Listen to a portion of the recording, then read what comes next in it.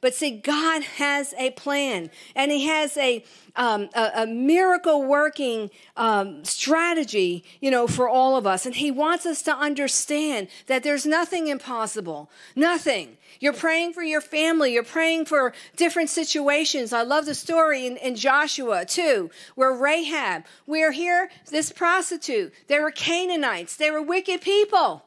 And the two spies went to Rahab, and they said to her, well, she actually said, listen, I'll hide you. I want you to take care of my family. Amen. Right? And so they said to her, well, as long as he goes, you put a scarlet cord, which, of course, scarlet represents the blood, in your window. And he said, as long as you don't sell us out, he said, you'll be covered and protected. The beauty of that is God meets us all where we're at.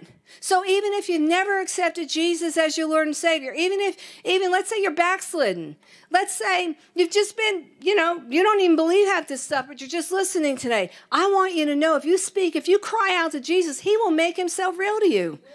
He will protect you. He'll turn things around for you. That's the amazing love that he has for his people. I mean, who would die on the cross? Right. Who would be willing? He was sweating blood. He knew what he was getting himself into, but he was willing to die. I thought, oh, my Lord, I don't know, Lord. But that's why he didn't ask any of us to do it, because I thought, oh, Jesus, we'd all be in problems, have a problem here, because I don't know that I'd do it. But he did it. And so I'm grateful. So, there's a scripture in Isaiah that says, and remember I told you about pleading the blood. So how do we deal with this? Because this is not an exhaustive teaching on the blood, but maybe we can do like a 4-weeker on this, because there's so much on it. But, when we pray, one of the things that we do is we plead the blood of Jesus. We say, Lord, I plead the blood of Jesus over my family. I mean, in my house, I draw the boundary of the blood of Jesus. I say, you cannot cross over in Jesus' name. And let me tell you, I have been involved in deliverance where I have said that and the person couldn't cross over the line. Right. There's power in the blood. There's power in our faith. It's not a little rabbit's tail. It's by faith. Right. And so to plead, there's the scripture here in Isaiah, I love this scripture, and I used to quote it all the time in ministry. Isaiah 43, 25 and 26, it says, only I am he who wipes out your transgressions for my own sake, and I will not remember your sins. Remind me of your merits with a thorough report. Let us plead and argue our case together. State your position that you may be proved right. Now, that's the scripture where it's saying, for those of you that are tormented by mistakes, those of you that are tormented by your past, that is the devil tormenting you. That is not God. He does not do that.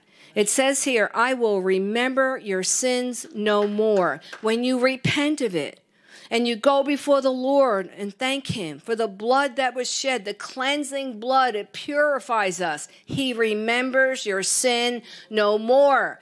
So when you are tormented and that thought goes over and over, the mistakes or why did I do this or the regrets, that is not God. It's not God. He doesn't torment us. He convicts us, but he doesn't torment us. And so that word plead there means a judicial term, and it means to judge, to govern, to vindicate, a lawgiver, to litigate, and to execute judgment. See, he says, let's plead. So when we're pleading, we're governing. I am telling you, I am legislating here. I'm telling you, don't you cross over. And I plead the blood of Jesus over my family. I plead the blood of Jesus over my health. I plead the blood of Jesus over my finances, over my business. See, we can do that. Right. We have that right to plead the blood. And so in Proverbs 23:11 in the Amplified, it says, for the Redeemer is strong and mighty, and he will plead their case against you. See, he pleads on our behalf. And so, you have to remember that the Lord goes before us. He's our covering. He's our shalom. He's our peace. And so because of the blood, of Jesus has given us access to go before the throne room of grace boldly. Amen. When I was in Israel, I had this vision. It was just amazing. And we were just worshiping.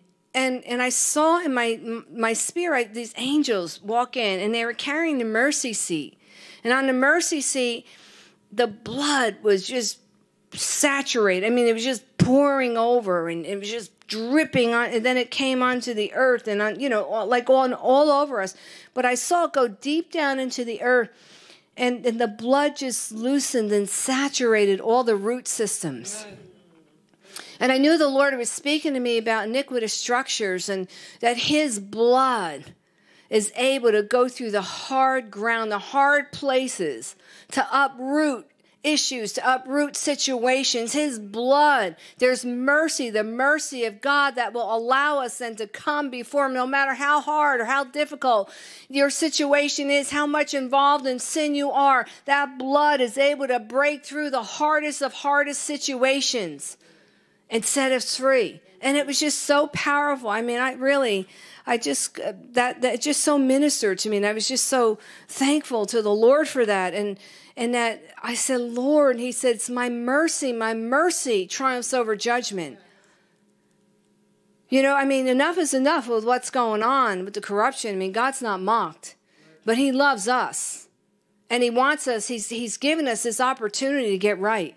He's given us an opportunity to cry out to God. As children, it's a privilege to hear what our Father has to say to us.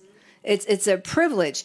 And so the Holy Spirit wants us to know that he's a good God and that he loves us very much. There's a scripture in Philippians. I want to see the next page, and I'm going to be bringing this to a close.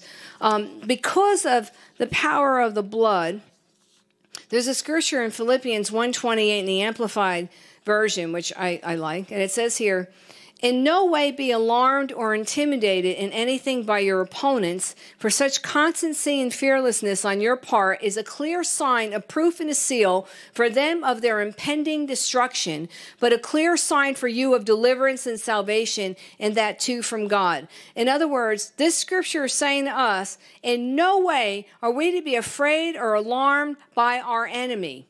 For this, when we are fearless and we're trusting in the power of the blood, it is a clear sign and a proof for their impending destruction. And it's like we're just saying, you are doomed. We are not intimidated by you. We are trusting in our God. We are covered by the blood of Jesus Christ. That's what that scripture is talking about. And you are doomed, Satan. That's what it means.